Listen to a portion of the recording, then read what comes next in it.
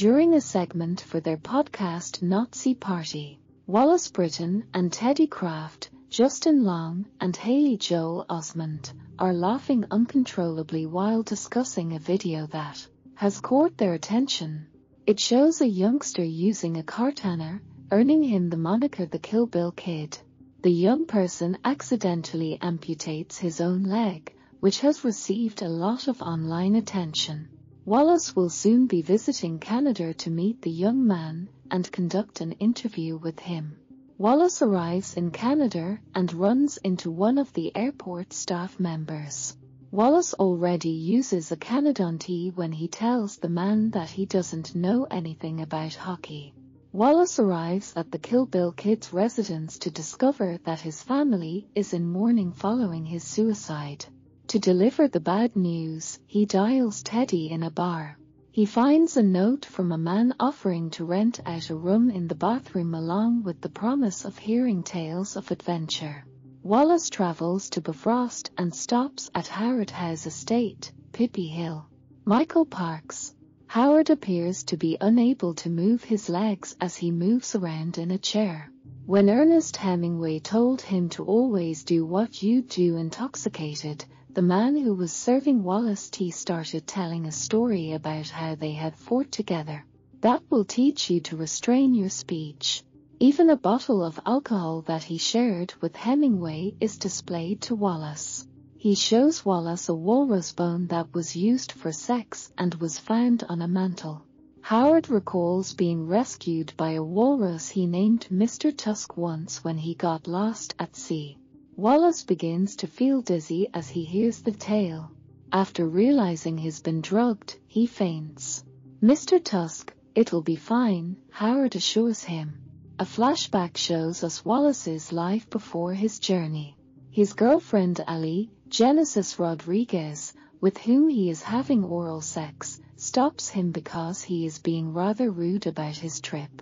Instead of the new Wallace who enjoys taking advantage of oddballs for his own gain, she prefers the old Wallace who was awkward and struggling in comedy. He acknowledges that he is doing the wrong thing, but it is for the benefit of the show. He persuades her to carry on the oral sex.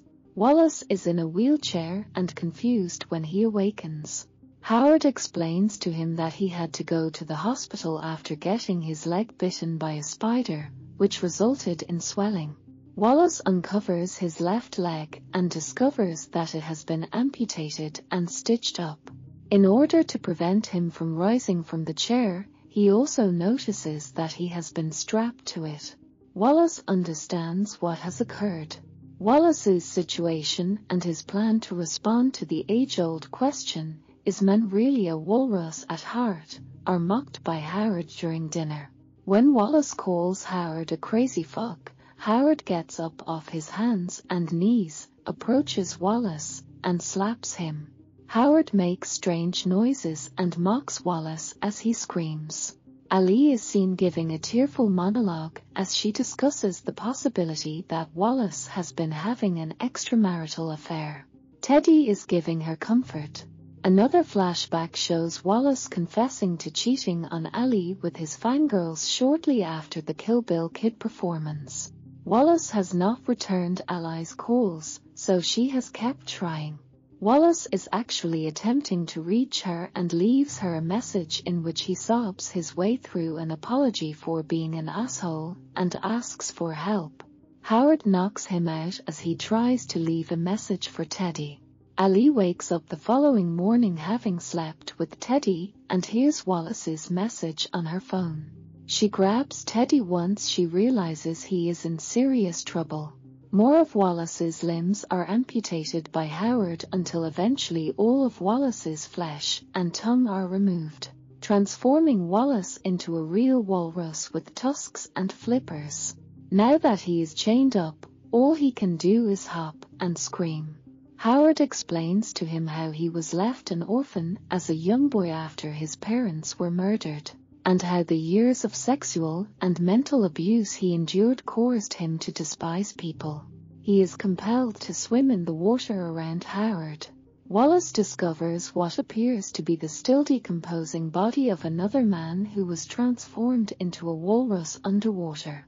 After arriving in Canada, Ali and Teddy attempt to call the police, but are disconnected after Ali gives them the podcast site NaziParty.com because it sounds like Nazi. Get it? When they encounter Detective Frank Ralph Garman, he informs them that there is no record of a Howard Howe in the region. He does provide Detective Guy Larpoint, a French-Canadian, with Ali and Teddy's phone number. Johnny Depp. He meets Ali and Teddy in a fast food restaurant and claims to know of a man who allegedly kidnapped and dismembered about 23 victims. Guy first met Howard when he pretended to be a disabled man named Bartholomew 2 years prior. Howard called about a spider, but Guy was looking for a missing hockey player. Later, Guy discovered the hockey player's torso obstructing a sewer pipe, and Howard vanished. The majority of victims, he reveals to Ali and Teddy, had their leg bones in their mouths. Guy remembers learning from the mother of one of the victims that the unidentified killer is breeding a monster. Wallace is subjected to more torture from Howard by having to swim in the pool with him while naked. Then he gives him a single mackerel to eat. Wallace is identified as Mr. Mustache by 2 store clerks, Harley Quinn Smith and Lily Rose Depp, when Ali, Teddy, and Guy visit the convenience store. By lightly tracing over the notepad with a pencil to reveal the last letters written on it, they give Guy the notepad on which Wallace wrote the address for Bifrost. After admitting that he had to kill the first Mr. Tusk and eat him to stay alive, Howard dons his own walrus flesh suit to battle Wallace. By making his man-walrus experiments fight Mr. Tusk back, he is attempting to restore Mr. Tusk's honor because he believes that man is a horrible species and that the walrus is more noble and dignified. Wallace is forced to fight him just as Ali, Teddy, and Guy arrive at this location, carrying weapons. Wallace's screams are heard, and they follow the sound. When Howard takes off the suit and attempts to kill Wallace with a hammer as a man, Wallace's inner walrus takes control and stabs Howard in the foot with his tusk. Just as Ali and Teddy enter, he takes him to the ground and starts to impale him through the chest with his tusks. Ali sobs as she witnesses Wallace's transformation as Howard passes away. Guy enters the room and points his shotgun at Wallace as Ali begs him not to shoot. Wallace screams once more, after which, after a year, to the Manitoba Exotic Animal Sanctuary go Ali and Teddy. Wallace is currently in a small space with a filthy pool. To enable him to exit, Ali throws him a fish. As Ali calls him, Wallace eats the fish and turns to face her. In yet another flashback, Ali remarks on Wallace's inability to cry. He believes only infants cry. Ali confesses her love for Wallace in the present. He starts to cry. Teddy and Ali walk away. Wallace appears to look at the audience for a brief moment before returning to his house. We would like to express our gratitude for your interest in our Tusk 2014 video. We sincerely hope that it provided both insightful and enjoyable content. If you're looking to learn more about the subject or purchase the featured product, please visit the link in the description below. Keep in mind that by using our affiliate link, you're not only supporting our channel, but you're also getting access to exclusive discounts and promotions on the product. Don't hesitate to take advantage of this fantastic opportunity. Click on the link now and discover the product for yourself. If you found this video helpful, please demonstrate your support by liking, commenting, and subscribing to our channel for more intriguing content. We're always here to assist you and provide you with the best possible value. Once again, thank you for tuning in, and we look forward to seeing you in our next video.